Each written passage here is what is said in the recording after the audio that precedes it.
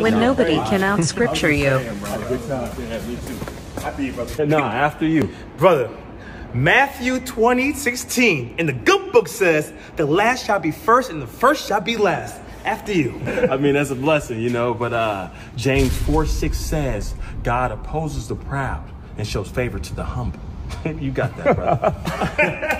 That's true. I like that. I like that. I like that for real. James 4:10 says, humble yourself before the Lord, and he shall lift you up. Proverbs 12:15. The way of the fool seems right to them, but the wise listens to advice. Me! And the Bible says... The food ready? Y'all, sheesh. Man, 45 minutes waiting on y'all. Yeah. Come on.